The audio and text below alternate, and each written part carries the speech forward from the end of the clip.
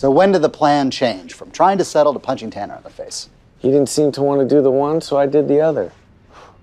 That's funny. But he got under your skin, and that can't happen when we go to trial. It won't. Not if you're prepared. Are you suggesting a trial run?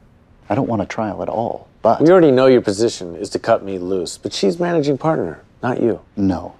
I'm just one of many partners who don't know what to think. And if they don't know that you didn't do it, how is a jury going to feel? You're betting everything on this trial. Better make damn sure you can win.